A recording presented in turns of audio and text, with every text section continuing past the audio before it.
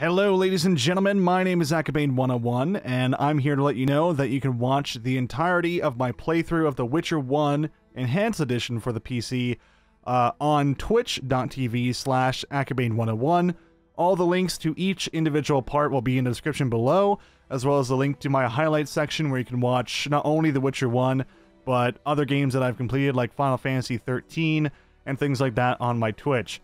The reason I'm making this video here for you guys to be able to watch The Witcher 1 is because I'm starting up a playthrough of The Witcher 2 here on YouTube, and then that's later going to carry over to Witcher 3. So if you want context for the choices I chose in Witcher 1, that's why this video is here.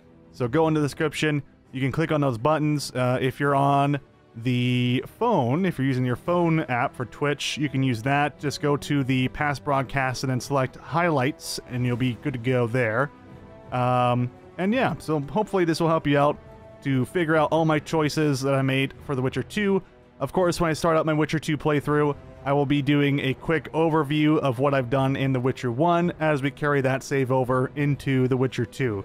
So thank you very much for watching. I hope you enjoyed the playthrough. Please let me know what you think about it in the description below.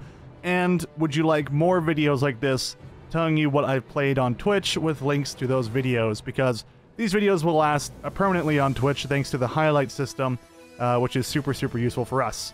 Alright guys, have a great day, and take care.